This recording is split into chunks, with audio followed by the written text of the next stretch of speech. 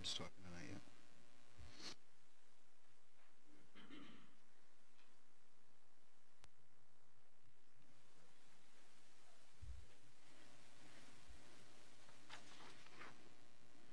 He's got a lot of things. 2, 5.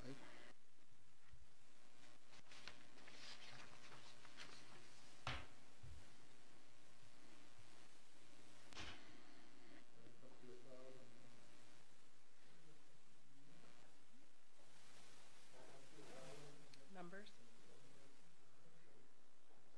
And one, eh?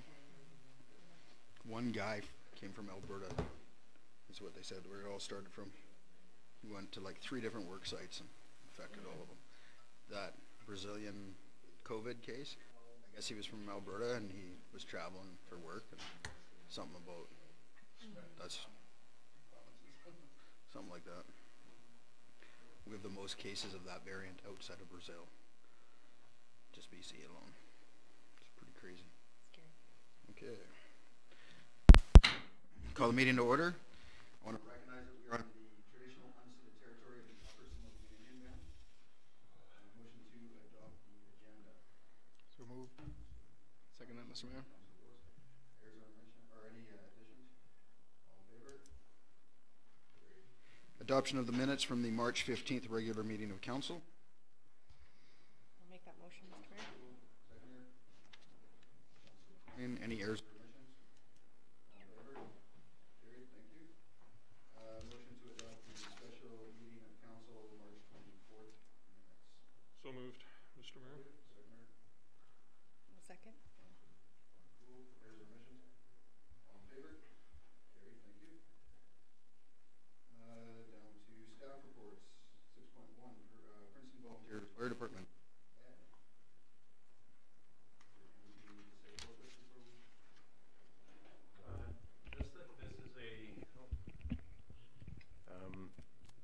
This report is just information for the most part. The council's obliged to review and endorse the list, but by no means do you have to accept the list.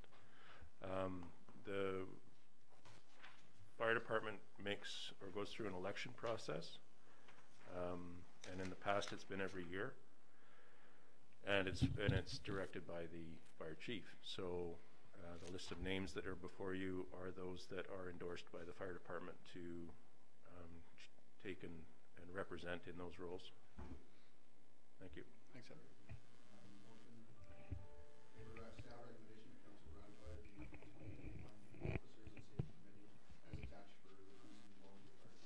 So moved. A second. All in favor? Carried. Thank you.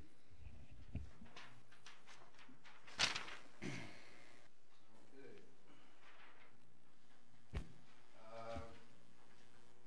6.2 Fire Protection Mutual Aid Agreement extension. Ed? Might as well just hold on to that. Thank you, Mayor. This is a administrative report. The report, or the existing mutual aid agreement with the RDOS expired, and this is a process of putting it in place while the RDOS renegotiates and develops a new document for all the fire departments to proceed with in the future. So there's no changes? There's no changes. Okay. So we have a staff recommendation that the Fire Protection Mutual Aid Agreement between the Town of Princeton, the Regional District, Okanagan-Similkameen, Town of Oliver, Town of Osoyoos, District of Summerland, City of the Headley Improvement District, the Oliver Fire Protection District, and the Osoyoos Rural Fire Protection District be extended for a further 1-year term, and that the Mayor and CAO be authorized to execute the agreement on behalf of the Town of Princeton. Okay, then, Mr. Mayor. Any questions? All in favor? Carried. Thank you. 6.3 Erris Volunteer Fire Association Fire Protection Mutual Aid Agreement. Ed, this is a new one. This is a new agreement. We'd like like to sign with the Erris Fire Department. They are a recognized department within the fire structure to provide a similar level of service as what Princeton provides now to the fire protection area we service. This agreement would be reciprocal. We would, if needed, assist Erris Fire Department, and likewise they would assist the fire department here. The next closest department that we rely on is in Karamias with like training and equipment. Other departments like Tulameen and Headley do assist, but they just usually come with manpower. They don't come with the extra equipment. So this agreement would be similar to the service that we receive from Karamias. Any questions? Okay, we have oh, sorry, go ahead. For clarification, I see it's for 14 months. What is the significance for that? 14-month term is to allow time for the RDOS to sign Erris. In the previous agreement, so that we can extinguish this one. Thank you. Yeah, the one we just approved. Erris isn't part of that, so the idea was hopefully that Erris would become part of that bigger mutual aid agreement, and then this would be done at the same time. Thank you. Okay, so we have a staff recommendation that the fire protection mutual aid agreement between the town of Princeton and the Erris Volunteer Fire Association be approved for 14 months, and that the mayor and CAO be authorized to execute the agreement on behalf of the town of Princeton. Councillor McLean, Councillor Gould, any other questions? All in favor? Great, thank you. 6.4, to seek approval to apply for grant funding for the regional district of the Okanagan-Similkameen Vermilion Community Forest Corporation grant. Ed, explain this one. Thank you, Mayor. This request is born out of a necessity for wildland firefighting equipment and access within a trailer that can be transported to locations in and around Princeton, as well as Erris, Hayes Creek, and Tulameen. We're all placing financial contributions into the process, and this grant would be a request from the regional district for fully funding the actual trailer, and then some more support equipment for the SPU trailer. Okay, thank you. We have does anybody have a question of Ed? Okay, we have a staff recommendation that council approve the purchase of the utility trailer and structural protection equipment for the Princeton Volunteer Fire Department for no more than $30,000 plus GST, subject to grant funding approval, and that council allows staff to apply for the grant from the Vermilion Forks Community Forest Corporation, VFCFC, as sole source of funds for the purchase. I'll make that motion. Councillor Gould, seconded. Councillor Willis. Any further questions or comments? All in favor? Carried. Thank you. 6.5, to support the Regional District of Okanagan-Similkameen UBCM Emergency Operations Center Support Grant Application. Ed. Your show. Thank you, Mayor. This is a joint submission between several municipalities in the regional district to support the emergency programs in each community and align all of the community training to the same spot, so that we're all able to communicate and transfer our skills through each community. The one outstanding item that Princeton is applying for within that grant is assistance with upgrades to the emergency programs website that we have in place currently, but it's not fully developed. So it would be $8,000. We're asking for assistance in technical support to further expand that website. Any questions? Okay, we have a staff recommendation that council support an application by the Regional District Okanagan-Similkameen to receive and manage a fully funded UBCM EOC support grant in the amount of $25,000 in coordination with the provincial or Princeton Emergency Program. Councillor McLean, seconder. Second. Go ahead, George. Councillor Elliott, any questions or comments? All in favor? Carried. Thank you. Thank you, Ed. 6.6, award contract, official community plan bylaw review and update development cost charge bylaw. Mark.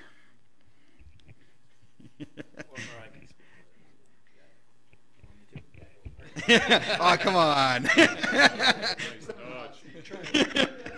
another one for him. Okay. As you know, our current OCP is from 2008. It's served us well, but it is coming to the end of its useful life. So what council has done is they put it out for proposals. We received 3 proposals. We have a budget for this project of $100,000. The proponents came in under budget, which is nice to see. The DCC portion of this project, which is development cost charges, it's new for Princeton, but it's not new in the municipal world. As a matter of fact, we're one of the few communities that don't have DCCs, and DCCs are used to fund, or it's funded through new development, and the funds are used for the infrastructure that supports the development. And as I said before, this is a standard procedure with most municipalities. Yeah. Even with grants, it'll look better, right? We've heard that before, that right, that we haven't received some because of that, maybe. Yeah, exactly. Actually, the province would like to see us try and help ourselves before they help us. Okay. Yeah, they made it very clear last September that we need to get on that. Councilor McLean. Perhaps just a second to explain to people what is a DCC, how does it work? Yeah, so development cost charges, I might turn it over to finance, but it's something that is attributed to an area, and any development that happens in that area, then this is like a small tax that's taxed on that area, and any development cost goes into a fund, and I'll let finance kind of explain it further there. Yeah, so it's attracted to subdivision and buildings. So when somebody builds a new unit of something, so tears a house down, puts a new one up, or develops bare land, a development cost charge kicks in. It's a special levy that's associated with the building of that unit. It can be devoted to a very few number of things. It can be devoted to roads. It can be devoted to water, sewer, schools, which isn't really germane because we don't really contribute. There's not really a long-term development plan for building of schools in Princeton. We're pretty much we got lots of capacity there. And parks. So the money is collected. It is kept segregated. It's put directly into reserve. It's kept segregated and has to be reported to the province each year. And it can only be used for future new development with quite a few strings attached to build those items. The actual bylaw is set by us, but has to be approved by the inspector of municipalities. It's very, very, very strongly regulated. So it's not as if we can take these fees and kind of build willy-nilly. There's proportionate fees that we can take out, similar to latecomer agreements, that this money can be used for parks or for roads or such, but related to new development only. So it's not really a pool of money we can draw from as we see fit. It's more of a contribution for new development to new things that come to the community. Perhaps a thought previously why this wasn't brought in earlier was that it, in a small way, it may discourage development, whereas now, as CAO said, everyone has it. We're the only ones that don't. So in other words, we're not doing anything that everyone else isn't doing, sort of thing. Any further questions? So we have a staff recommendation that council award the contract for the review of the update of the official community plan bylaw to community planning in the amount of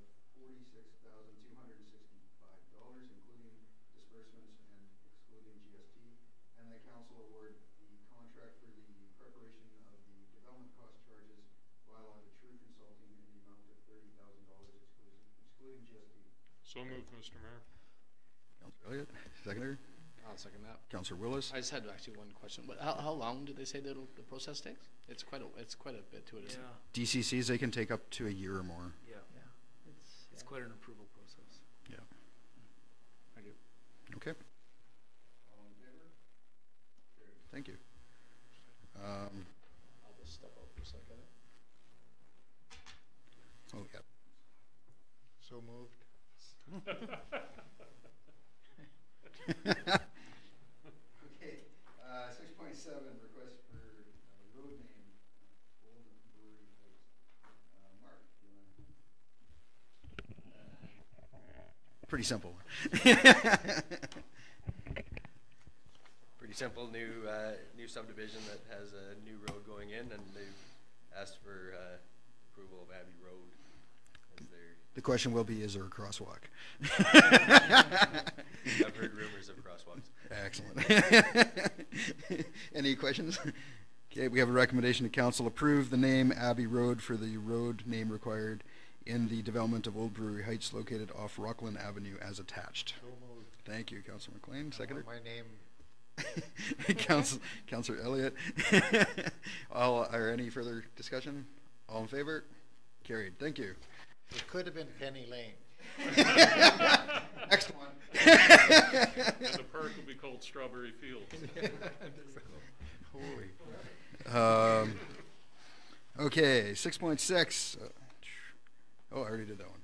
6.8, sorry. Temporary patio program and sidewalk cafes. Mark, I think you've been working on this one. Yeah, within conjunction with Gary, but with the latest provincial orders, a few local restaurants have asked what we can do to help, and a few applications for sidewalk cafes, and a few asking for some ability to use their own parking lots and whatnot for outdoor seating areas. And, pretty simple, asking to maybe waive that fee for the sidewalks cafes this year, and then support them how we can. So is this different from the one we did last year where we waived fees? Same as last year. Same as last year? Okay. Perfect. Any questions, council? Nope. Okay, recommendation that council waives the 2021 fees for sidewalk cafe permits in support of our local businesses, restaurants during the COVID-19 pandemic, and that staff with business owners on a case-by-case basis to maintain a safe area based on bylaw number 890/2014 and the guide to sidewalk cafes for the year of 2021, and that council support the use of temporary patios on private property of restaurants and takeout establishments if the liquor, food, and safety requirements are met for year 2021. I'll make that motion, Mr. Mayor. Councillor Gould, seconder. Councillor McLean. Any questions or comments? All in favor? Carried. Thank you. 6.9, business facade improvement grant application for 217 Vermilion Avenue. I believe this is our first one. Mark? Yeah, our first application that's come forward, and recently purchased building and new business going in, has applied for basically a facelift of the whole three sides you can see from Vermilion Ave, new siding, window refresh, door refresh, lighting refresh, and applying for the maximum $5,000 Okay. for the project. Perfect. Any questions? Yeah, Councillor Elliott. Not a question, actually, a comment. I've been following the progress that's been going on with this site.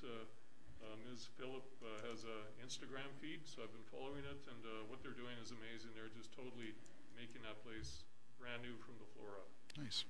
Yeah, they gutted it right away. It looks great. Yeah, it's incredible. Excellent. Would you care to pass? I would be more than happy to Well, pass that. Move that. okay, so you're moving the staff recommended motion. Councillor Elliott, seconder. Second that. Councillor Willis. Any further questions or comments? Or? There sounds like there's quite a bit of interest in the facade program. Yeah, definitely, and some sizable projects for sure, and I think we'll see a few more coming in the next couple weeks. So. What was our limit again? Was it 20? 20, I think. 20 for the year. Yeah. Okay, all in favor? Carried, thank you. Water and Sanitary Improvement Project. Unfortunately, Jared's not here, so I'm going to let Lyle speak to this. I've got a bunch of notes here, so I'll kind of just sort of relay the notes. As you know, staff has been working on preparing reports for council. We introduced them to you. Although this is not a new problem, this is a problem that has been identified probably 20 years or 10 years ago, sorry, in 2010, 2011, 2012. There were some reports produced that sort of identify some issues. And as you know, every time there's a major event like an election or a by-election or a referendum, the community brings this forward. What about our aging infrastructure? So I believe that the community is also concerned about our infrastructure. We've had our engineering team do a lot of work on this, sort of evaluating and coming up with options and recommendations on what it's going to take to sort of bring everything up to date, get everything safe, get everything operational, provide for some new future growth. And so they've divided it into two categories. One is a water supply upgrade, and one is a sewer system upgrade. And they've kind of prioritized a bunch of projects that are getting to be imminent. It's almost to the state where we can't let them go by too much longer. I'll just sort of highlight them quickly. The first one is the Fenchurch lift station. Of course, it's at the end of Fenchurch. That's where our pumping station is to pump all the effluent from town over across the river and up to our sewer lagoon. It is something that is easily done. It's not cheap, but it's quick and easy. It means upgrading our power supply to the building and upsizing our pumps, and then we could move a bunch more product through, or product, I guess, effluent, and it would immediately increase our capacity. We are susceptible to infill and infiltration. We have charts that prove that when the river level goes up, our load on our lift station also goes up, because there's people that are pumping sump pumps into the sewer system. There's also infiltration into some of our piping that needs to be updated. And so there's peaks and demands where we're getting close to our full capacity there. And so, but that's something that we can work on quite quickly. Those are seasonal. That's seasonal. Okay, yeah. Correct. Yeah. Force main, so once it goes through the lift station, it's got to cross that river. Apparently there was a new pipe put in across the river, and that replaced an old pipe. Unfortunately, that old pipe was supposed to remain in service, and it didn't. And so what has happened is it was just simply shut off, and there was effluent trapped in the pipe, and that pipe now has been degraded with that material in that pipe. And so what is needed there is the engineers believe that we can put a liner through that pipe, and what that'll do is immediately then would increase our capacity and make our piping safe, and also give us some redundancy, so that if there ever was an issue with one pipe, we can quickly put everything over to the other pipe, and we can make repairs. So that would give us redundancy, which is very, very important. Billy Miner Way to Tulameen Avenue. It was discovered when we did a feasibility study to service the north side of Princeton, that everything would flow through this area, and that pipe is only a 4-inch pipe, which is a residential sized pipe. And so it really just needs to be updated just for the existing use, and also for future capacity. It's also near the end of its life, correct? Yes, it is. It's an old pipe, and that's probably why it's only 4-inch. The trunk main from Fenchurch Avenue and Lime Street, that is a site that is very old. and it has a number of deficiencies and pinch points in it. And so the proposal is to replace that pipe, the full pipe all the way through, and that would bring it up to today's standards, and we would also upsize it for future growth. From what to what? It varies. It goes from 100 millimeters up to up to like 300. And so I think they're proposing that everything would just be replaced with a 400 millimeter pipe. So which is kind of like exactly sure. Thicker. 16, Yeah, okay. So, and that would take our existing need and future need. And that's our main line that That's our main runs line, yeah. through the whole, That's that right. side of So town, that takes correct? everything on the north side of the Tulameen River and brings it over to our Fenchurch force main And downtown. and downtown. Yeah. Part of Yeah. downtown. Then on the water side, we have 3 wells. They're called 1, 2, and 4. Not too sure what happened to 3, but we have 3 existing wells, and at times we are reaching capacity. We still have room for growth, but we need to be planning for the future. And if there ever was a major fire somewhere, we are kind of restricted. So the proposal is to drill another well, a new well, upstream on the Tulameen River, and that would increase our water for fire flow and capacity by another 50% or whatever it was there. So there is a main booster station on Billeter, basically between the first and second bench, and what that does is take water from downtown and boost it up to the benches and the West Reservoir, and it's fallen into disrepair, and it's actually become a safety hazard to even work in, and we now know that it's actually not working as it should, and again, for safety and fire flow, that needs to be replaced. So that's kind of the project. The total amount for those projects comes to about $7 million. It's a big number, but it's something that we feel, or the staff feel, that we're getting to the point where we just can't let it slide any longer. And so what we're proposing is to borrow to get these projects done.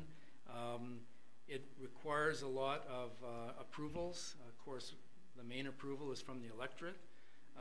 Then it also goes to the inspector of municipalities, and it also goes to the regional district of Okanagan-Similkameen. So there's quite a few levels of approval that have to happen from start to finish to get the money actually available to us. Can take anywhere from 12 to 18 months, and so the sooner we start this project or this application, the faster we would get the money, and the faster we could start to make the repairs.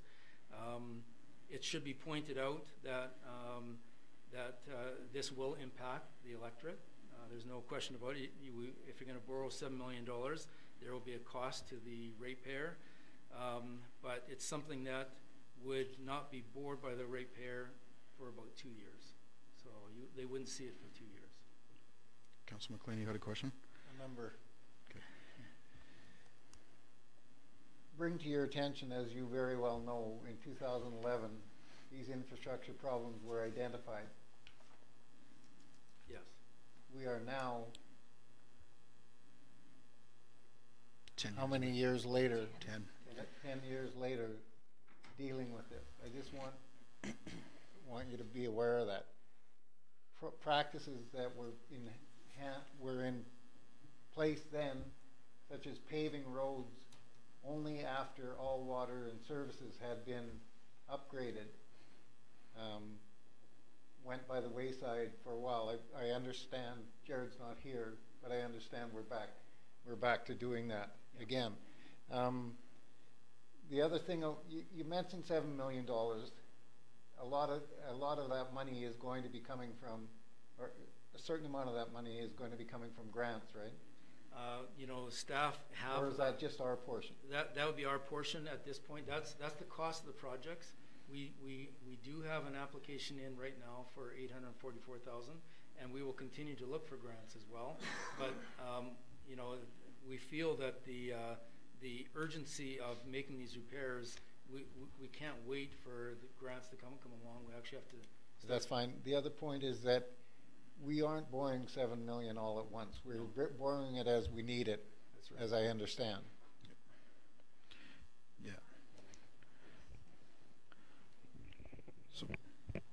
So as Lyle was alluding to, the loan authorization bylaw that is in the agenda under item 10 is to authorize the full amount. However, when we actually draw on those by issuing securities, that's the second half of the authorization that Lyle was referring to in the process. Once the approval process is completed through the electorate and the inspector of municipalities approves our bylaw, once the securities are issued, they can be issued in any amount up to the maximum. So as part of the request for tenders and through the project management phase and the initial design phase, the amounts will be generated and projected over the course of probably 3 to 4 years to complete the entire project.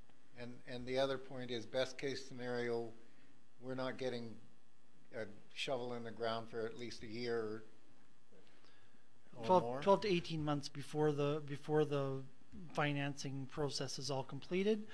We still have to tender, we still have to design, we still have to figure out priorities of projects and which ones need to be happen now and which ones need to be deferred. So yeah, it's probably at least a 2-year process, I would think.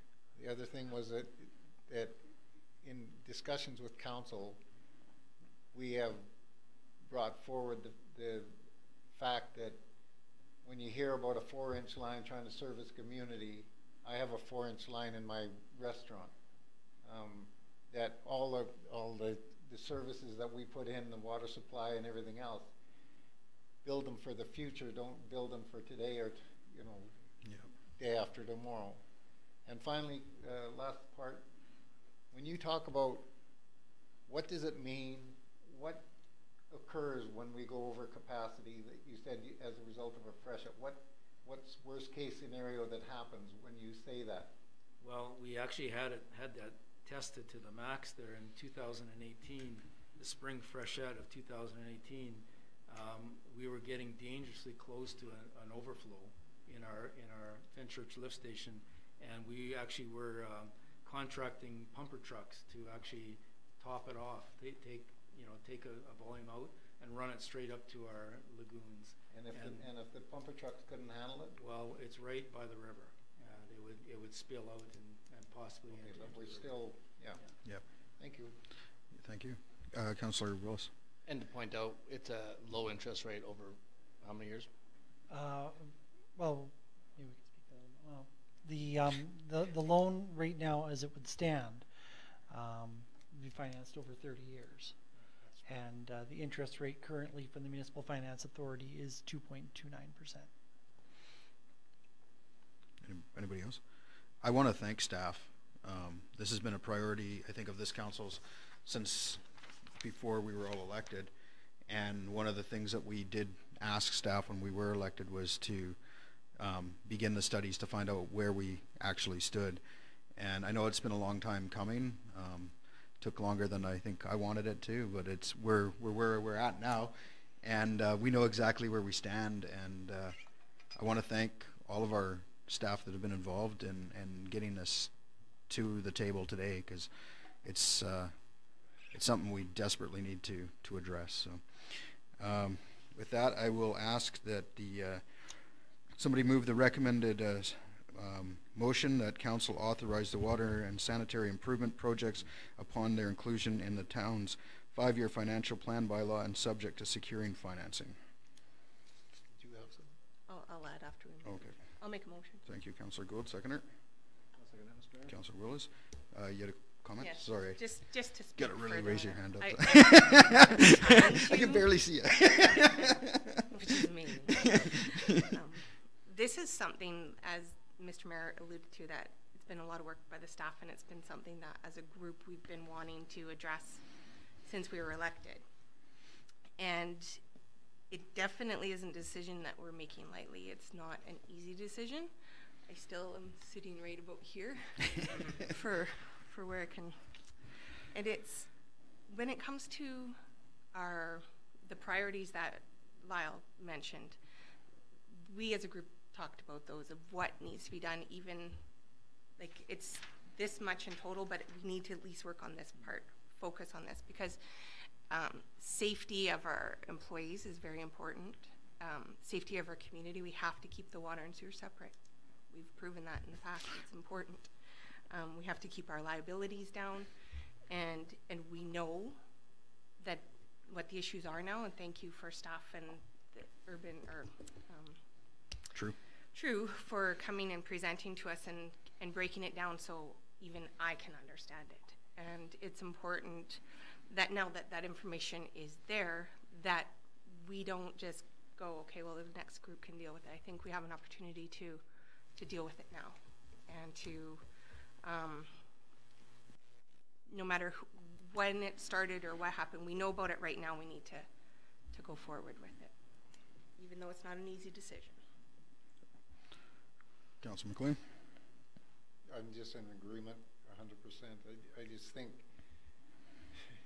water and sewer isn't the most elegant projects to be involved in, but I think the fact that we have had this knowledge for 10 years and nothing has been done to this point, and we're biting the bullet, no matter how much we're looking at, we're still biting the bullet and saying, hey, this has to get done. We can't keep putting it off, or else you're going to have a bunch of bad things happening in terms of how our whole system operates. Yeah. Okay, I'll call the question. All in favor? Carried. Thank you. Council reports. Any volunteers? Councilor McLean. You never make me go first. That's why I asked for volunteers tonight. The only item that I have, being as one of the examples of the community that has been shut down as a result of COVID,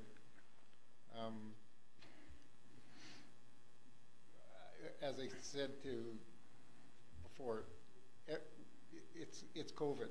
We all have to make sacrifices. What concerns me is when you get notice at noon that you're shut down for X number of days at 8 o'clock, I have to question the understanding of the government in terms of business. It doesn't make any sense. What harm would have it been done by, once those numbers started to go up 4 or 5 days earlier, if you just said, we may be looking at a closure? All of a sudden, I stop prepping food, I stop buying food, I prepare for it. If you call it off, it doesn't matter. I'll just go buy more food and I'll just prep more food. So you imagine the cost to all the restaurants in British Columbia as a result of this. I don't, like I say, being closed is the way it is. That's, you have to, but maybe some common sense in terms of dealing with it. And I almost wish that we could write a letter from our council. I'm sure it's been brought to their attention, but to write a letter to the government or to whoever's concerned saying, listen, perhaps in the future, don't worry about giving us a false notice. If it doesn't happen, it's not a big deal. It's a way bigger deal when you snap judge it and say you're done today. Other than that, the only other thing I have a hard time understanding is, but it must be scientific, but the fact that we have 800,000 people in the Interior Health District, and we had readings of 16 and 26 and 30 something for a while there. and we're getting shut down just the same as the coast. As far as I'm concerned, I guess you can't do it because people travel and everything else, but that is another bee under my bonnet. But I yield to that one to the scientific part of it. There's probably a good scientific reason, but as far as the notice, I don't see any reason for that business. Thank you. Thank you. Councillor Willis. Jumping all over it now. I attended the special meeting of council on the 24th, I believe it was. And the 25th, I believe. You were there too, right? And that's my report. Thank you. Oh, ouch. Councillor Elliott. I left you some. Well, I'll take Councillor Willis's extra time and fill it. Tuesday, March 16th, I was at Skills Center budget meeting, so that was my first meeting there, and I learned a lot more about the Skills Center than I knew before. Wednesday, March 17th, I attended a Zoom meeting for the Princeton Arts Council, and the Arts Council's done something really cool, speaking of COVID. What they're doing is they're actually doing a program called Silver Linings, and they're asking for people to submit stories about something good that has happened to them through COVID. So I think that's kind of a cool idea. Thursday, March 18th, Princeton Museum Society meeting on Zoom. Unfortunately, due to COVID, they've had to close the museum again. And so, of course, they're dealing with that. And I was also at the special meeting of Town Council on the 24th and 25th, along with Councillor Willis, McLean, Gould, and Mr. Mayor. And that's my report. Thank you. Councillor Gould. So I also attended those meetings, and that's where we got the education on the wonderful system we have. And in regards to Councillor McLean's comment, I think that people understand that it's not business's fault, and I think that's why we're supporting 100% to allow them to adapt if they can, even if it's in the parking lot or whatever we can do as a council to help our local businesses. What I've had to say to my children and to my family is that it's okay to be upset about her changes, but I'm not one to question it's easy after the fact to say what could have done better, and I think they're starting to realize that, but it is what it is, and we all have to do what we can to try and stop it, or else this is never going to end. It's going to be a cycle that just keeps going, and we've just got to encourage everybody to do their part and understand that a travel advisory is just that. And I think people are kind of making it their interpretation, which kind of affects everyone. And also I attended the online SILGA Thank you. meeting on Wednesday, the 31st of March. So it's been busy. Yes. Okay, thank you. Just going to do the Coles notes here. 18th, I did the Regional District Board meeting. April 1st, I did a Regional District Board meeting. The SILGA speaker series is ongoing. I think there's one more to go. We did get a response, and actually it's in here from somebody, I forget who it is now, about the letter we sent in support of the allowable cut for our forced 8.6. Yeah. For our allowable cut. I've talked to the MLA a number of times over the last month on a number of issues, one of them being timber supply and whatnot as well, so it's an ongoing thing. I understand everybody's frustrations with COVID. I mean, my family's doing the same thing. Kids want to know why they can't do things, and it's frustrating. I will bring it up though, Councillor McLean, next time we have a mayor's meeting with the member or with the minister, that some leeway would be nice. I know the restaurant industry, the organization, I forget what it's called, they did have some complaints as well, because I mean, if, like you said, if you would have known a few days before, you could have canceled some orders or stopped some orders from happening, and it would have saved you some money. So I will bring that forward at our next time we have a chance to talk to the minister. So, and those seem to be fairly regular these days. So, that's what I'm going to leave at my report at. So we'll go into correspondence, receive and file. We have 8.1 through to 8.7. I do want to mention 8.5, which is WildSafe Provincial Coordinator, and we did get a letter from them saying that we were successful again with our community application for WildSafe BC Community Coordinator, so that's good news. Can we get a motion to receive and file? Councillor McLean, Councillor Gould. Any questions or comments? All in favor? Carried. Thank you. Bylaws and resolutions. James, it's your turn. We'll start with number 1, fees and charges bylaw. Okay, so the 2021 fees and charges bylaw, which was introduced at the last meeting, we're asking for third reading and final adoption. Usually you can't do third reading and final adoption in one meeting, but we are currently under a ministerial order that allows fees and charges to be passed under a single meeting. In general, as was discussed in the budget process and during the budget presentation, fees and charges roughly go up 3% to sort of cover the increases in labor, materials, and subcontractors that the municipality is expected to face in 2021. That's what I have to report. Any questions of James?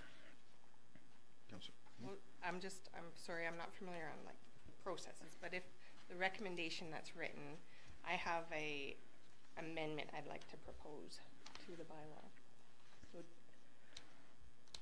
and I've forwarded it to. Do I make the motion, read it all out? Can we continue if we? Well, the bylaw is to second reading right now, so yes, it can be amended. The schedule can be amended with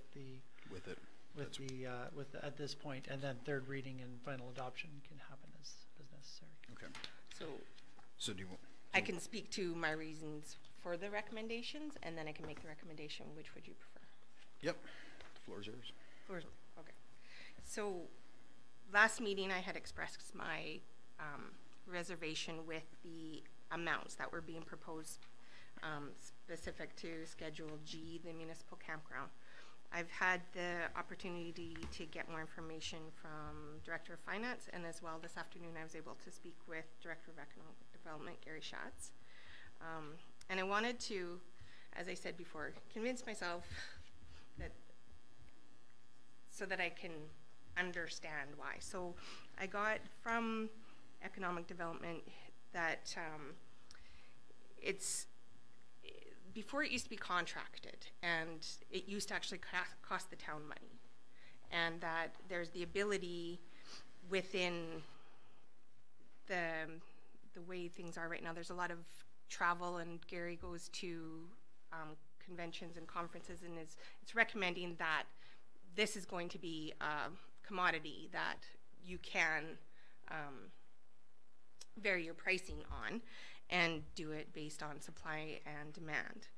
And I understand all that. I think that's great. I also admire the fact that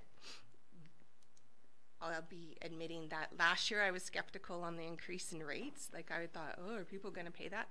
They did, and it was very profitable. Gary was able to prove that that could happen. And the reservation I have is in the recommended bylaw is just at a maximum, and on the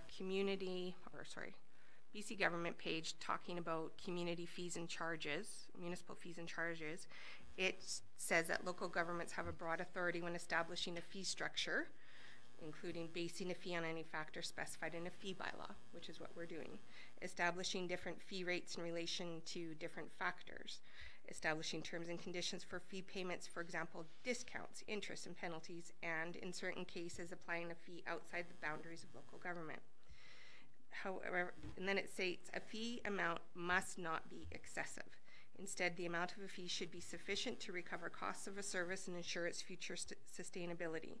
Fees are generally applied on a user pay basis, so only those who benefit from the service bear the fee. And to ensure transparency, local governments must make available to the public on request a report showing how a fee was determined. So my concerns with that, I support that it is, you know, the director should have the ability to offer a discount if necessary, or when it reaches capacities, it's good business practice to add a surcharge at a 70%, 80%, or 90%. However, I still was stuck on the 200. So I had made recommendations, and in the report that was given to everyone, I can read it. The motion that I would like to make gives clarification so that we can provide that transparency and the fee structure on how do we determine our fees. And again, like giving the ability for increases. However, we do as a council need to review our fee schedule, and that's something that we could look at our policy going forward on how do we want to do that. Recommendation from finance was possibly doing a 3-year fee structure at a time, so you don't have to review it in depth every year, and would give the latitude to the directors of the varying, like for example, not just the campsite has commodities, but also the info center sells product too. So it's something we can go forward. But just so that we can pass this on third reading, my recommendation, that the following amendments be made to the fees and charges bylaw number 998/2021 be made to Schedule G, Princeton Municipal Campground user fees, and that third reading be given. And on there, would you like me to read each line or just? It's basically a marriage of what our existing 2020 fee structure is, and a marriage of the recommendation that the director wants to be able to have discretion to offer discounts without having to come to council. This is what I gave you earlier. And then the recommendations on increases for this year's rates from last year, and allowing the option for additional fees when they're at various capacities. So we have a motion put forward. If we want to speak to the motion, somebody has to second it. And if nobody wants to second it, then the motion will die on the floor. So I'll second it because there's, okay. I don't understand what's going on here. You mentioned we're something at a maximum. Mm-hmm. I can't even read my own writing. So to that, on page 194 of your agenda, it's page 10 in the bylaw, the rates are set to a maximum. So those are the maximum amounts that the director can charge at the campsite. So it gives him leeway to decide, you know, if there's a peak time or off time, to be able to separate within those within that rate structure that he's got set. What Councillor Gould is proposing is on the handout that I gave you guys, and that would be a set rate with, which I guess would be the set rate. These fees in the schedule are considered maximum fees. So there would be a maximum, so they could charge up to those prices, and then there's in the yellow you'll see it says if there's 70%, 80%, 90% booked, there's an additional fee that can be attached to the maximum to cover that. And you're all right with that? Yes, and I took the fees, the maximum fees, based on what is the proposal for this year's fees by the director. James, does it fit within the? It is acceptable. Providing any typos. So first of all, me and Councillor Gould had what I would label a very productive conversation this afternoon regarding the proposal that was made. The kind of the methodology that staff used when we proposed the bylaw was to set a higher maximum and be able to drop the fees from there. I don't think anyone realistically is going to think that someone is going to pay $200 a night to stay at the campground. So the fact that the maximum is dropped is probably a fairly moot argument. So I don't see a big problem. There are extra costs that go in the higher the capacity goes. Not necessarily just an economic argument, but you know, having that many people in a confined space. If the campground is full, correct me if I'm wrong, Gary, it's 86 sites? 74 sites. So if everyone has 3 or 4 people in a campsite, that could be upwards of 300 people in a fairly confined space in the middle of the night, and you know, it would only take 1 or 2 rowdy apples, and we may need security, we may need extra caretakers, we may need extra cleaning crews. So there are very foreseeable extra costs that could result as from a 10% full campground than a 99% full campground. So I don't see charging more for higher bookings to be an unreasonable thing. The argument behind a $200 a night fee is definitely one that might be room for debate. Perhaps we overreached as staff a little bit in our zealousness to be able to make that much more money for the residents of Princeton. But the proposals as I see them in the amendment are not outside the realm of what we can sustain the campground for. Councilor Wills? Can Director Schatz have anything to say about this? Yeah,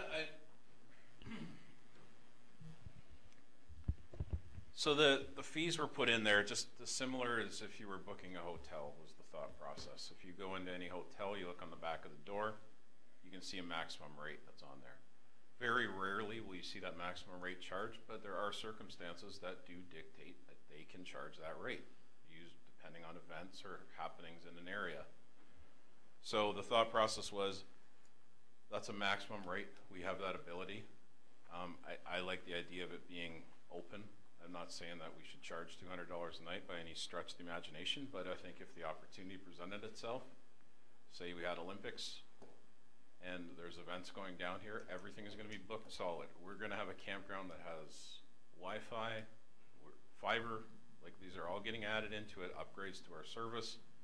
It will be a desired commodity, and I would hate to handcuff the town by only having a certain amount as set in stone without having that ability to be able to do that and take advantage of that, because that is an advantage to our taxpayers and our tax base. You've said other campgrounds are running the same kind of system. Yeah, it's a common system. There's been a lot of research that I've done into this methodology, and I mean, you see every hotel. We're not doing anything new. Campgrounds are just adopting the ways that the hotel industry has been doing for years. I just gotta say, I think you've done a great job, and you know, everything is looking a lot better than, you know, we were all a little skeptical when we first took it over, and you know, it almost cost money. You know what I mean? It was almost a hassle before, and since I think it's been great. So I have no complaints. Councilor McLean, did you have a comment?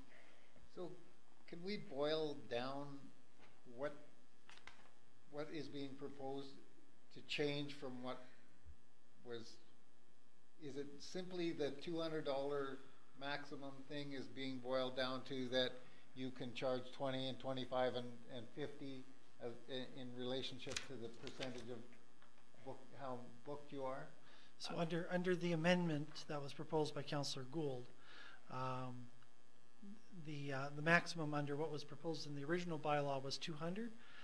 This appears to be a maximum of $105 for an RV site beside the river on a weekend if the campground is more than 90% booked. Whoa, that's a fair cutback. Yeah. May I speak to that a little bit more? In regards to if there was a major event, granted that it would be most likely that we would be aware of it, that we could then have within a 2-week time frame or anything, or call a special meeting of council to make a resolution to amend it. If there was a major event, that would allot for that. But at this time, in the eyes of transparency and being able to meet that requirement of your fee structure, as a municipal ran campsite, we need to be able to set our fees in a bylaw and still allow for the business, the economics. And I understand, and I also have said, Gary's done a great job with that. last year I didn't think we were gonna do well with the rates that surpassed it. Like, there's money there to improve it. But I'm just saying, in the eyes of transparency, not to just have it set at just 200 with, where's your rates for this season or that season? How long does it take to amend a bylaw? Because that's what we would have to do, right? Amend the fees and charges bylaw? Well, council can exert its will by bylaw or by resolution. So once the bylaw is in place, for example, what we just did with the Sidewalk Cafe, we waived fees. We've changed the $150 fee to 0 by resolution. So if necessary, we should be able to modify a fee by resolution if necessary. If there was an event that we would want to capitalize on. Or what if it's just very busy? Yeah, it's just like, it's supply and demand, right? It's, Well, I that's don't where think I it's just- excessive if it's, That's where I'm coming from a point of view of. I'm and- just saying and you it's not keep very saying- You keep transparent. talking about transparency. Who are we being transparent to? If somebody was to ask how your fees were set, Pardon me? within your bylaw, how are your fees set? So it just says up to maximum. And I understand too, it's so that he doesn't have to come back every year to increase rates as we are now, right? Reviewing rates annually. No, this is for 1 year. Right, but the explanation given to me was No, Right. we'd still have to do this again next year. that we wouldn't ideally charge 200, he just, to have that, I'm just saying, let's rein it in, is my recommendation to specifics. Well- And those are the rates that are on the site right now. I would have thought that the people, if they thought the rates were too high, they would go somewhere else. They have that option. We're not forcing anything, and I bring to your attention, local governments have broad authority when establishing a fee structure. As far as I'm concerned, if we charge market price, how are we going wrong? So then you would argue that $200 is market price? It can't be sometimes excessive. it is, I would argue, right? I think that, right, there's places, on long weekends or events, I bet you that all the prices go up everywhere. Is this along the $200, is that along the lines of the ones you've investigated? Yeah, I mean, if you see some resort communities, this wouldn't be unheard of for them to put a fee in like that. Like, areas like Tofino perhaps would have that ability. This just gives us the ability to do that if it's there. I mean, will that happen? Maybe, but likely, probably not. But I would hate to not have the ability to do it. The same, like I said, as the hotel industry, the RVing industry is moving towards that same framework. They've seen the success that the hotel industry has had with these maximum rates. In terms of excessive, I would argue that what is excessive? I don't. To one person, something may be excessive. To another, it may be very affordable. And we are giving them the option. It's just, this is a commodity that we have, and the key in the legislation is also justifiable. So, if we did have a night where we had a full campground, but the police had to be called and people trashed the place, and it became the next day we had to send in public works crews to clean it out, or we had a storm that went through there one night and everyone had to leave and we had to do excessive cleanup. You could run into a situation where you'd have to charge a higher fee to be able to recoup those amounts. Plus, there's reserve for future amenities if we decide to improve the campground beyond the way it is now. The outbuildings are kind of the washrooms have seen their better days, and their office has seen their better days, and so there's room for saving in a reserve as well. Like I said, the $200 amount is definitely a point of debate, and that's what me and Councillor Gould had a great discussion on today. But there's justification both ways. It's not a simple decision. I just have a hard time taking money out of taxpayers' pockets. Sorry. Which it wouldn't. It already is. Those are his recommended fees. $105 compared to $200? At a maximum that he says he probably wouldn't ever charge. I'm just asking to narrow it down. That's pretty narrow. Okay, I'm gonna call the question because there's a motion on the table. It's been seconded. So all in favor? Opposed? Okay, it's defeated. I'm greedy, I guess. So we still have, you can still make a staff recommendation that the Town of Princeton Fees and Charges Bylaw number 998, 2021 be given third reading and adoption. Make that motion, Mr. Mayor. Councilor Willis. Seconder, Councilor McLean. Any questions or comments on this one? All in favor? Opposed? Did you get that, Mark? Okay, carried.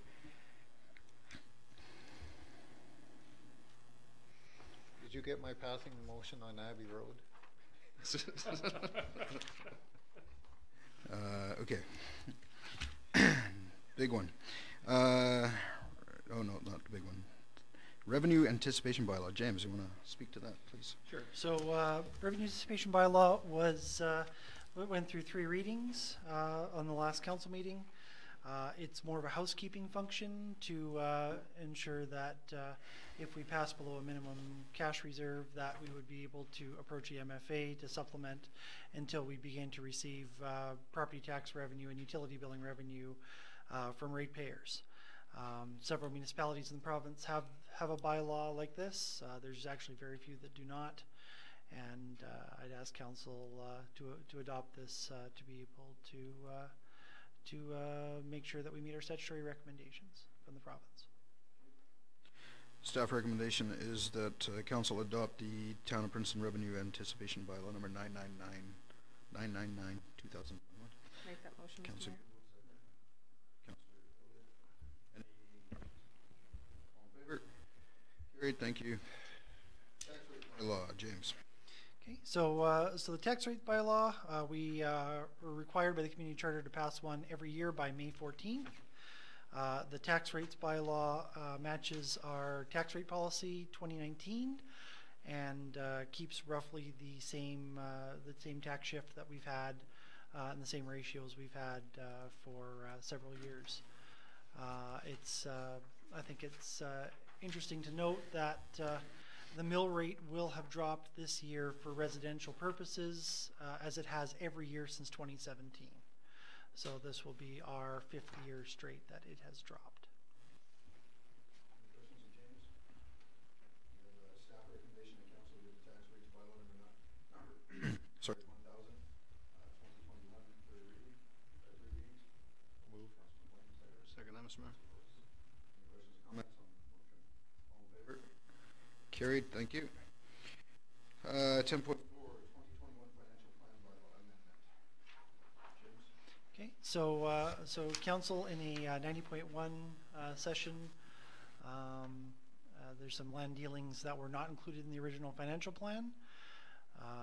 The amendment adds those financial or the land purchases to the financial plan, paying with land sales from the industrial park. There is no tax implication in this amendment, and I have received no feedback from the public with regards to this amendment. Recommendation that council adopt the Town of Princeton 5-year financial plan bylaw amendment 1, 2021 to 2025, number 1001, 2021. Make that motion. Councillor Gould, seconder. Councillor Elliott, questions or comments? All in favor? Carried, thank you. 10.5, 2021 utility billing bylaw.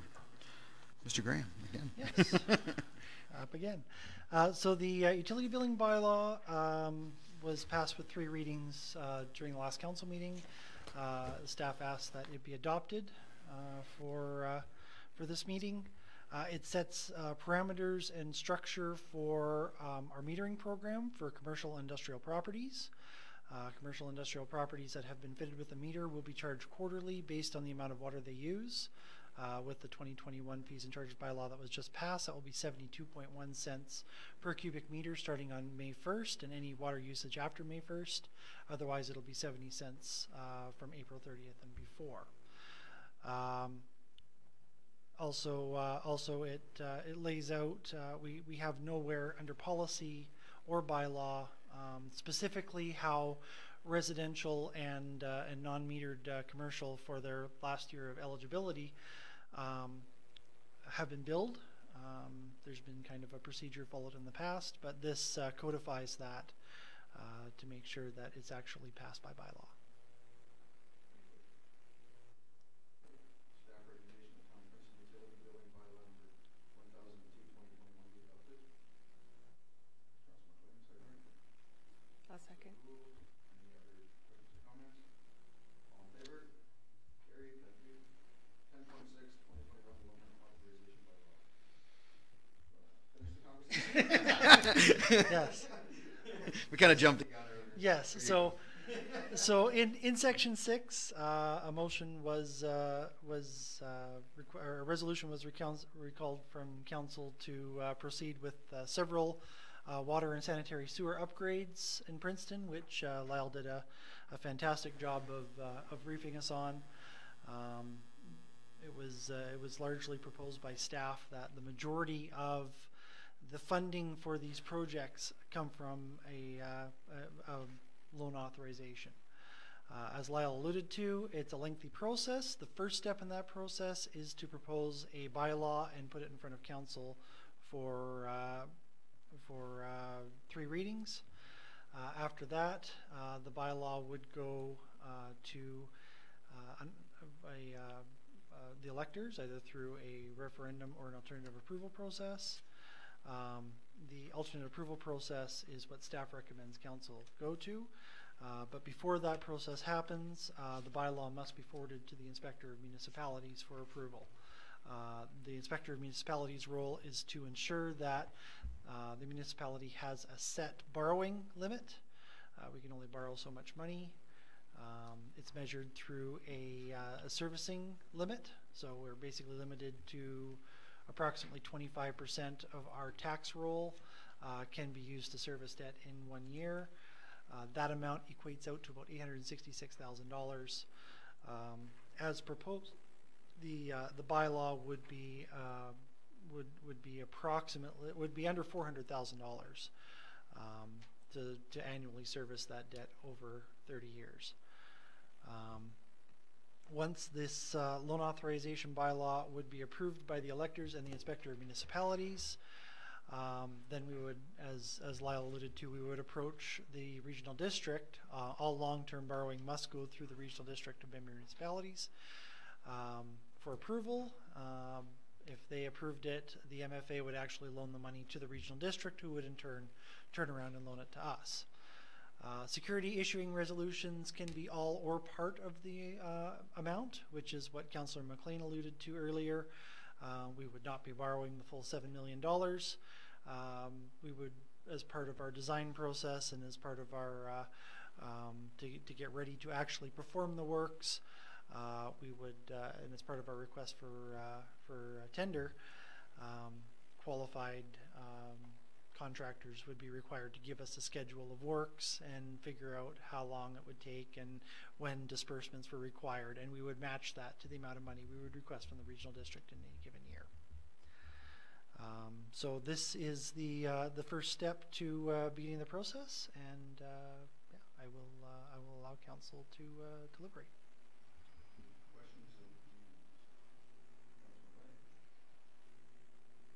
During our discussion, it came across the likeness to line of credit. Could you? So the loan process, the long-term loan process in British Columbia has 2 separate parts. So the loan authorization bylaw sets our maximum. So we're essentially asking the electorate to approve up to a $7 million borrowing limit to fulfill these water and sewer requirements. So that kind of sets our line of credit, so to speak, with the Municipal Finance Authority. The security issuing, which is done through the regional district, is where we draw those funds. So if, for example, we need $1 million in 2023, we apply to the regional district to borrow on our behalf $1 million from the MFA. It's under that $7 million limit, but we're borrowing $1 million at the time. Right. So that's how the allusion to the line of credit works. You can borrow at any time. That's a little bit of a misnomer. The MFA allows you to borrow in the spring and the fall each year. So it's not quite as easy as going to the bank and asking for $1 million. There's a little bit of a process behind it, but the analogy still holds true in that we have a maximum amount, but we don't have to borrow it all at once as in a car loan or a personal loan, as you would think of it from So a bank. we're not paying interest on $7 million until we borrow it up to $7 million. As we use it, we start to pay interest on it. That's correct. So once this project has the requisite project management done to it, and we're ready to actually propose a bona fide plan of action to council, that's when we'll kind of propose a certain disbursement schedule for council scrutiny. How much in loans does the municipality of Princeton have out? 0. How much money have we owed in the past in loans? 0. Well, it brings Lyle up has some history, but yeah. It brings up a point that I was a mayor during the time when we bypassed opportunities as a result of not wanting to go into debt. How many municipalities in British Columbia approximately have loans? Well, currently there are 162 municipalities in the province. Currently there are 13 that are debt-free. So there's one. It's called Jumbo Glacier in the East Kootenays. It doesn't actually exist. So it's a municipality on paper only. It's on the side of a mountain. So I don't know if they quite count, but there's 12 active communities. You don't get to count that one. No. Most of them are smaller communities like us. They, some of them are resource based. Some of them are on the island. Some of them are up north. There's not geographic concentration. Surprisingly enough, there's 11 small municipalities, and then there's the city of Burnaby, which also is debt-free, which I found kind of interesting. My point being, I have always been proud of the fact that we've had no loans. I'm at a point now where I've restructured that thinking in terms of how many opportunities have we had as a municipality to be able to get things done, but didn't as a result of wanting to keep that debt loan-free business going. And as a result of that, are we in a situation now where we knew 10 years ago we had a problem with our infrastructure, and only now are we going to do something about it? Mm-hmm. And yes, it's wonderful to say we're one of 13. I also have to say, how do we stack up in terms of with the entire bunch of municipalities in terms of our readiness of our infrastructure? And as a result of that, while I'm not used to it, I couldn't support it more in terms of it's time to get something done. Yeah. And to be fair to your former self, Councillor McLean, in the past, interest rates have not been this favorable. 10 years ago, we were talking about interest rates in the 10 to 11% range through the MFA. At that point, the recommendation might be wildly different than it is now at those type of interest rates. At 2.29, we haven't seen these low levels of interest rates, which is almost at the cost of inflation. So I think the recommendation is sound based on that. So when we borrow this on this line of credit basis, are we in danger of that 2.9 increasing as we go along, or when we say we want 7 million, eventually will it, all of it as we take it out, be? The MFA is considered one of the most secure, one of the most secure investments in the world, definitely within North America. Their bond rates are one of the lowest yielding rates that you can get because of that fact. Can the interest rate go up? The MFA will pay the interest rate based on what our security resolution is, not what our loan authorization is. So yes, the interest rate can fluctuate moving into the future. All right. Since we're probably planning on borrowing small amounts at any given time, We do have once a loan authorization is passed, if we take a look at future bond markets and we identify the fact that the interest rate is probably moving up, we do have the authorization to go to the regional district and pull all the money out and invest that. And if interest rates go up on the borrowing side, interest rates are inevitably to go up on the supply side as well. So we might be able to get a deposit rate that would be able to cover that interest rate differential. Okay. Good question. Yeah. Mr. Mayor. Yeah, go ahead, Councillor Gould. I went on. So one other point was on the cost per for the community is based on per parcel, whether it's an existing service lot or it could be serviced, because they would tap into our infrastructure. So, and that amount is based here. Right now, at the current servicing rate, the calculation was $195 per parcel per year. Now, there's a lot of factors that go into that. The $7 million is the maximum, and that was what was costed out by infrastructure for the project. If there are grants that end up coming through, if that $844,000 grant came, we wouldn't have to use the entire $7 million. So that would mitigate that number slightly. If there's latecomer agreements, so if we build, sewer and water systems for a municipality that might grow beyond our current population, as new development starts around Princeton, the municipality would require them to enter a latecomer agreement and pay for some of those works, which would also possibly reduce that $195. It's a prerogative of council whether they want to leave that number at $195 and save into reserves for future infrastructure, so loans in the future aren't required, or future councils may want to drop that parcel tax in future years. Right. It's Or completely pay it up off, to them. or pay it off faster by having it at that rate. Yeah. And then the last thing, I support this. Like I've said before, it's not an easy decision to make, but it's not like we're borrowing it for something frivolous. It's something that we need to do for us. Not even about future. It's about for us. Like we saw the reports, we saw the feedback. We're at capacity. We have to do a better job of educating our residents as well for water consumption and saving water, because our per capita was really high amount. And then as well, there's water going into the sewer, which is costing us to pump the sewer. So it's a definite need, not a want. So I had a conversation with Minister Simpson a few years ago, and we were talking about, I was trying to pitch him on a couple of projects we were working on, and infrastructure came up, and he made a really good point. He says, sometimes you need to mortgage your house. In other words, stop asking the government for money. And I think that's something we have to keep in mind here too.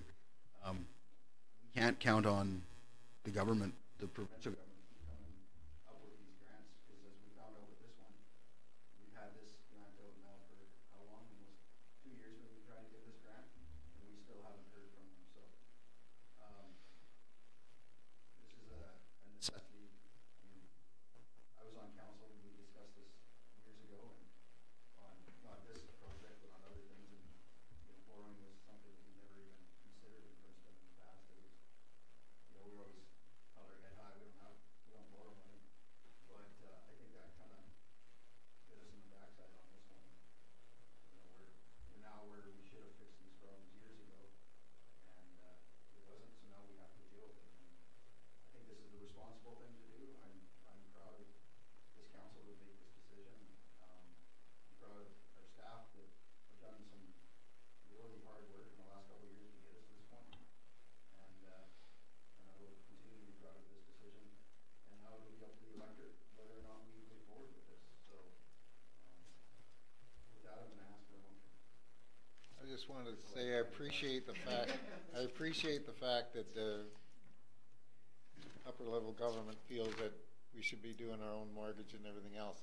I hope that doesn't mean that we're going to stop chasing every bloody grant. We look daily. Since our grant man is here.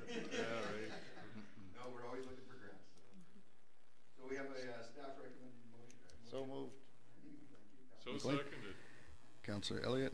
Any further comments? I call the question. All in favor? Carried.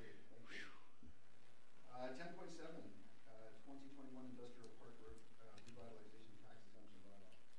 Mr. Graham, your last one. Last one, number 7.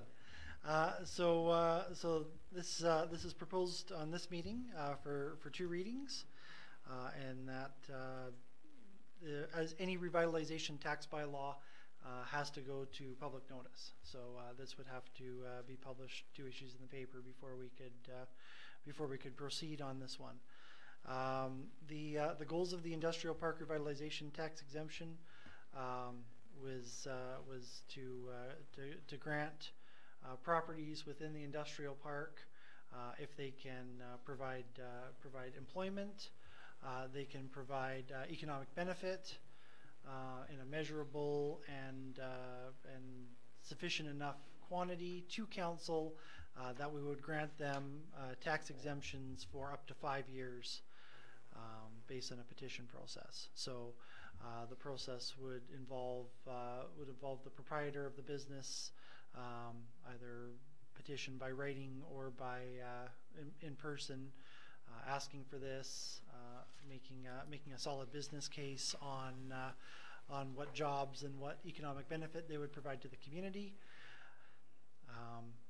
If council agreed with them, then staff would go through and monitor the process as they built an improvement on their land, and as soon as they had occupancy and were ready to proceed with the business, the municipality would register their exemption with the BC Assessment Authority, and the requisite amount would become exempt from taxation for, like as I said before, up to 5 years.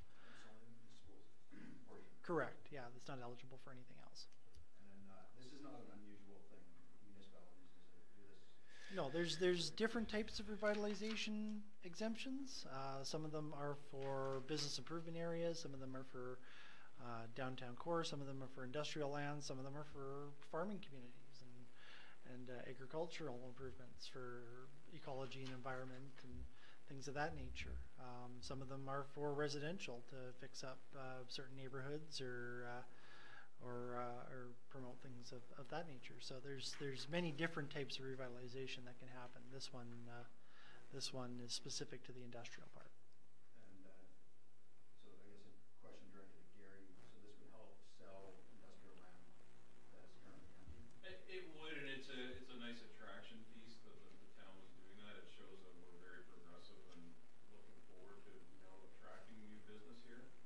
Especially if we're going to implement DCCs, we're kind of taking a little bit of the bite out of the DCC if we go down that road.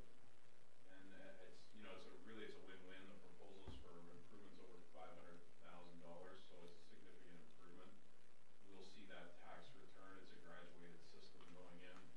So by the end of year 5, it'll be full price on the tax. So it's encouraging people, our current businesses to invest if they want to do improvements, and we'll see that economic spin-off for many years to come outside of this, this 5-year period that we're granting as a grace period, an incentivized period to get more development there. It's important to note also that in the bylaw, if it's presented to council, the job creation and the economic spin-off, if staff or council note that they are not coming through with their proposals, the revitalization tax exemption can be canceled at any time, and it can be clawed back if it's found in the past they haven't met their obligations as well.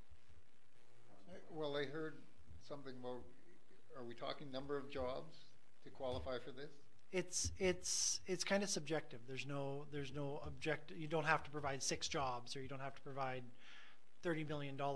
It's based on their proposal. So if they propose 5 to show an economic benefit to the community as a whole. That's correct, and convince council that it's worth it. For a bylaw, you're pretty subjective, aren't you? Well, I think it's important to be a little bit subjective to this. It's there are some companies that, maybe they're only building a 300 or 400 square foot facility and providing 4 jobs, but the actual amount of tax that the municipality would collect would be fairly negligible in the grand scheme of things. but it might be important to them. But you might have somebody come in who wants to make 400 jobs and need a much more substantial break. So it doesn't provide necessarily, and there are some that may provide no jobs, but provide huge economic spin-off for the rest of the municipality. So I just, in my mind, to me, you're opening up opportunity for dissent, right? In terms of, well, I'm much more beneficial to the community than Joe over there. Whereas if we had some sort of, I don't care if you had 5 jobs or $500,000 worth of building built, you qualify.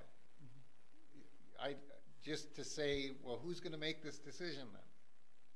Council, all proposals would have to go in front of council for approval. I think James has written in there that it's 500,000 minimum land improvement. So there is a fixed criteria. Good. Okay. And jobs didn't really enter into it? No. Okay. No. Because I mean, we could have somebody. Let's say someone comes here and builds a lab. We may have 5 people, but it could be a $10 million building. Yep. You know, so there'd be a significant tax. I just feel better that we have some kind of, yeah. And sometimes it's not just about jobs; it can be about local subcontractors too, who could receive economic spin-off. Yeah. Maybe they don't do employment. Maybe they hire local companies. Maybe they, support, booking the hotel every night for 5 years or something of that nature. Or they donate to lacrosse.